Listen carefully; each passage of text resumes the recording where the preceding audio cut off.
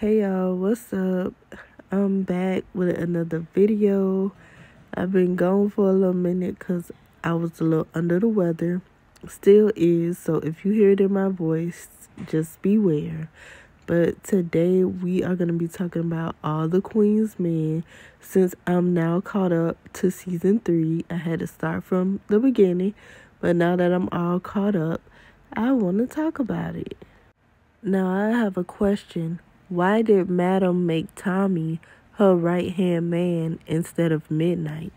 I mean, I know he's one of the main dancers and she probably didn't want to take him off the stage, but homeboy been riding since season 1. I mean, he buried Alan, the business partner. He got the undercover cop, Lola's husband, and brought him to her. He's been helping out with finding Roman so that she could get her money back. He's been doing all these jobs for her from season 1 up until now, season 3. And to me, I feel like Midnight should have been the right hand. Like Madam said in the latest episode, the only reason Tommy was promoted to right hand is because Blue was going through her little situation when, she killed Cat or whatever.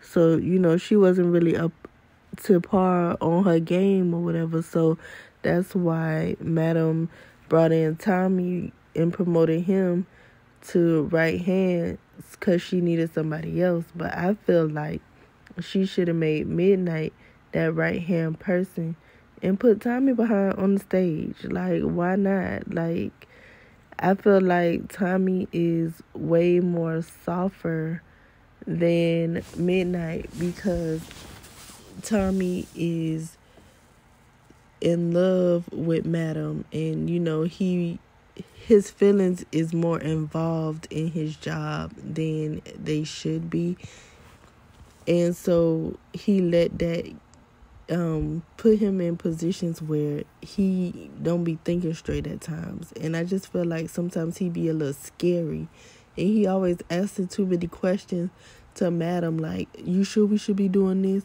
Oh, shouldn't we do this? And Madam always got to check him. But with Midnight be like, okay, what's up? What you want me to do? Okay, how you want me to handle it? All right, I got it.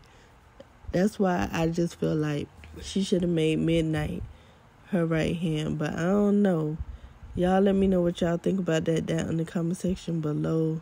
Should she keep Tommy as the right hand, or should she demote him back to the chef / pussy eater / bartender, whatever he was doing, and let Midnight be her right hand?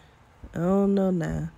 Y'all let me know what y'all think about that down in the comment section below, and I will see y'all in my next video. Bye, guys.